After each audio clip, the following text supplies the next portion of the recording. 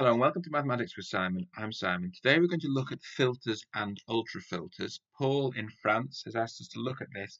This is a university level topic. It's pretty hard. I only really understood it when I was doing my PhD. But it's fascinating and it's can be used in all sorts of areas. We'll talk a bit about that at the end. So firstly, what is a filter? So a filter is a collection of subsets of a set X. It's closed upwards. So if F is a filter and A is in F, then every superset of A is also in F. Every bigger set is also in F. It's also closed under intersections. So if A is in F and B is in F, then their intersection is also in F. So it's sort of, if you picture it, it looks a bit like a sort of triangle or a cone with the point at the bottom, if that makes sense. It does not include the empty set. So as a cone, it doesn't touch the very bottom of the power set. It's a proper subset of the power set, so it doesn't contain all of the power set. If it contained the empty set, then it would contain all of the power set because every set is a superset of the empty set. So if it contained the empty set, it would contain everything else. And we might think of a filter as containing all of those sets that we're going to think of as being big. That's the general sort of idea. So let's look at an example. The set of all sets that contain the numbers 2 and 3. So this is a filter. So every superset of a set that contains 2 and 3 also contains 2 and 3. And if we intersect two sets that contain 2 or 3, that intersection will also contain both numbers. But it does not include the singleton of 2. It does not include all the even numbers. So it is a proper subset of the power set. And in this world, we're giving all the weight to the numbers 2 and 3. So we're thinking of sets with 2 and 3 in it as big, and we don't care about any of the other numbers. We don't give them any weight at all in this model. What's an ultrafilter? So an ultrafilter is a filter first, but it's also a maximal filter. So if we add any set to it, it will no longer be a filter, because basically if we add a new set and then we intersect it with some of those other sets, we might get the empty set, which might then mean that this filter would have to be the whole power set, which means it can't be a proper filter. And so it's sort of, this filter is as big as an ultrafilter is as big as it can get without sort of falling apart, really. It's like a sort of big raindrop that you can't add any more water to. And for an ultrafilter, for every set S in the power set, it's either in the ultrafilter or its complement is in the ultrafilter. And that's not true of normal filters. So for instance, this filter, the singleton of 2 is not in the filter, and its complement is not in the filter because its complement doesn't have 2 in it. So this filter is not an ultrafilter, it's not maximal. This is an example of an ultrafilter, the set of all sets that contain 2. That's an ultrafilter. So every superset of a set that contains 2 also contains 2. The intersection of two sets that contain 2 also contains 2. But it's not the whole power set because it does not include the singleton of 3 or even the set of odd numbers or the singleton of 25 or anything like that. So it's not the whole of the power set.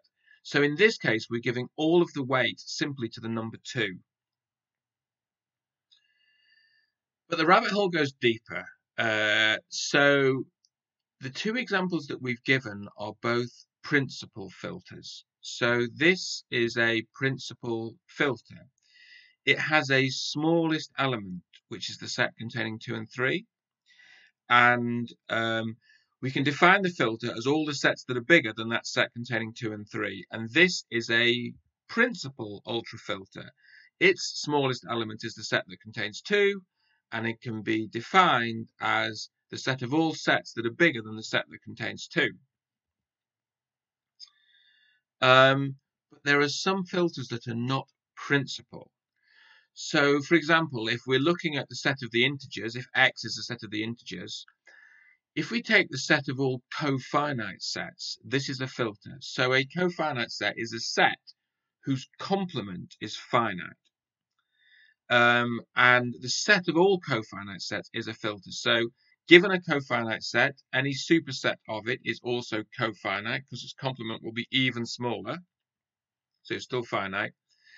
The little formula I've put down here says that if we intersect two cofinite sets, then their complement is equal to the union of the complements of the two sets. So it's still going to be finite. So the intersection of two cofinite sets is also cofinite. So it stays in the filter. But it's not a principal filter. It's got no smallest element. It's got loads of really big infinite sets because their complements are finite, so they're all infinite. So it's a very different shape to these sort of cone-shaped or triangular. When I say cone-shaped, I guess I mean in multiple dimensions, depending on the set or the power set in which you're operating. But it's a very different shape to those kind of cone-shaped filters that we'll be discussing. But the rabbit hole goes deeper still, because if we assume the axiom of choice in the form of Zorn's lemma, then we can prove that every filter is contained in an ultrafilter. So the axiom of choice is a very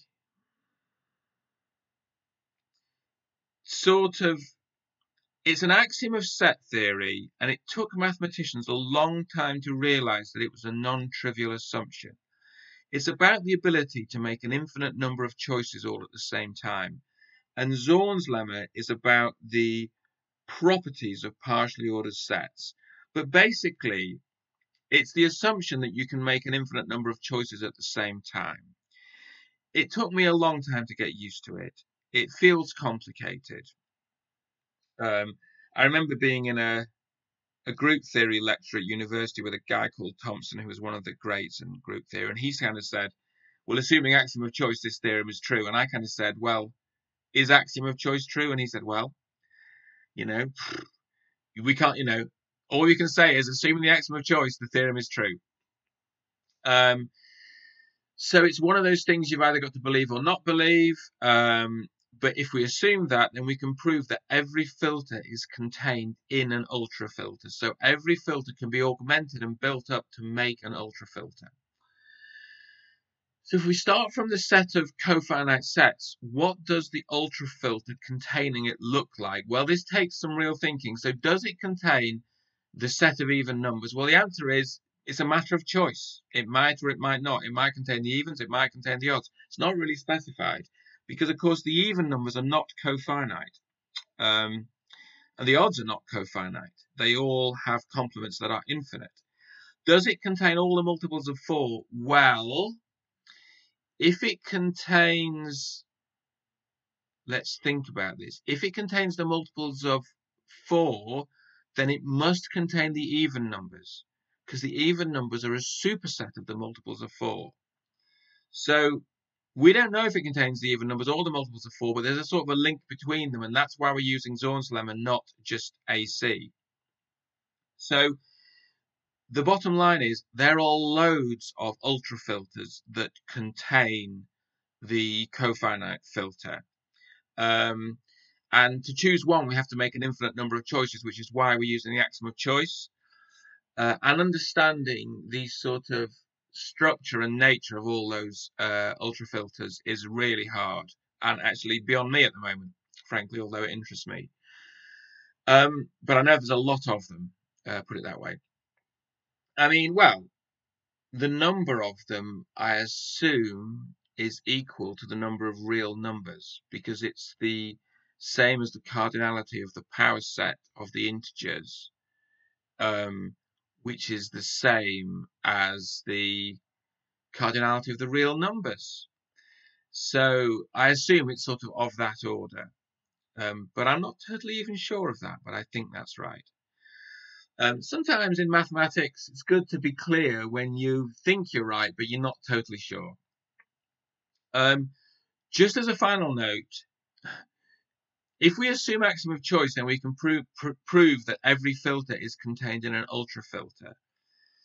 But assuming that every filter is contained in an ultrafilter does not allow us to prove the axiom of choice.